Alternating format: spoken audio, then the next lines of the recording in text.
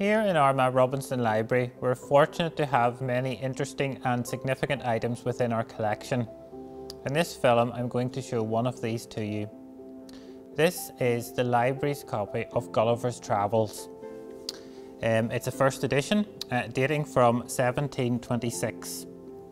When we look at the title page, you can see it was originally published in London by Benjamin Mott, and the full title that it has here is Travels into Several Remote Nations of the World in 4 parts.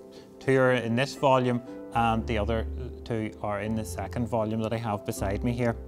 And it says, by Lemuel Gulliver, first a surgeon and then a captain of several ships.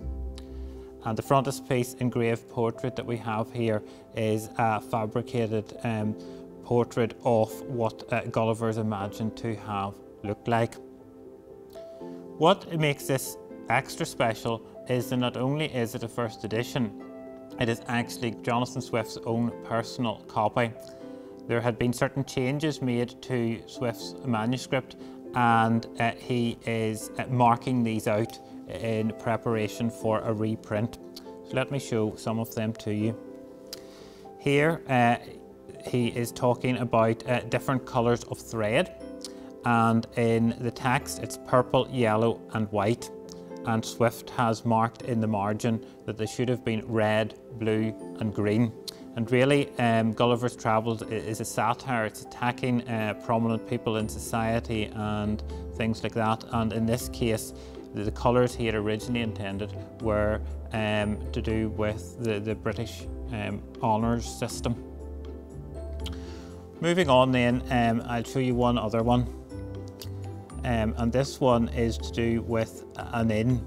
The inn in the town is being appears in the text as the Green Eagle, and Swift has struck that out. You can see 3 lines there, and it should have been the horn and the crown. And fearing legal prosecution, the publisher had this changed to the Green Eagle, and that was because it was originally an attack meant on the monarchy. Swift himself was a visitor to Armagh, often actually staying for prolonged periods with the Cope family at Lochgall and the Atchisons at Market Hill, or what is now Gosford Forest Park.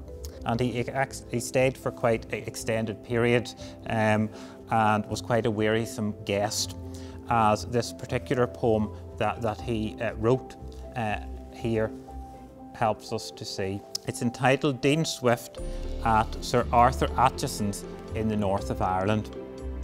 So I'm just going to read you a few extracts from it. After a week, a month, a quarter, and day succeeding after day, says not a word of his departure, though not a soul would have him stay. The house accounts are daily rising, so much his stay does swell the bills. My dearest life, it is surprising how much he eats, how much he swills. His brace of puppies, how they stuff, and they must have 3 meals a day, yet never think they get enough. His horses too eat all the hay. Oh, that I could once be rid of this insulting tyrant Dean. So this is just some of the items that we have here in the library relating to Swift. We have several others, including, for example, handwritten letters that he sent to the Archbishop of Dublin, William King. I hope you've enjoyed this brief insight into some of these items relating to Jonathan Swift. There are many other treasures held within this library. I would encourage you to come along and explore them for yourself.